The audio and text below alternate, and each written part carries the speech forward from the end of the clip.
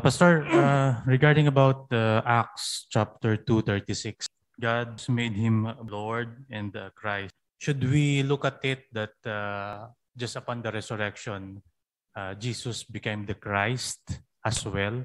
Because you have established that he became Lord with the power, and that's the declaration. But it is also the declaration of him being the Christ as well. Well, in the sense that he has now fulfilled what he came to be the Christ as. He came to be the Christ in order that he may become prophet, priest, and king. And it is the resurrection that completes it. So it's like saying that, yes, he is the Christ from the time of his birth. The angels called him Christ. Even at his birth, he already was the Christ, but the Christ who was to complete the mission of being Christ, of being Messiah. And it became complete at his resurrection. So that we can also say, Pastor, that is the realization of the Old Testament prophecies about Jesus. Yes, especially in terms of, we saw in our study of the kingly office, we began with Old Testament anticipation of the coming king.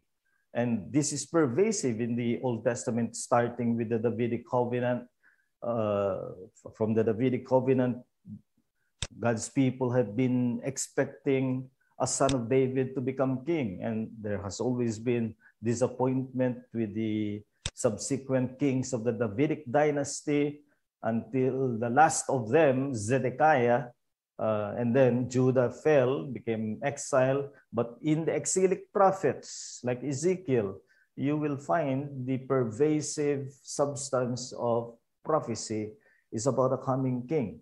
So they anticipated it. But the question is, when did he become king? Our next, after the break, we will be dealing with when the transition happened. Other questions?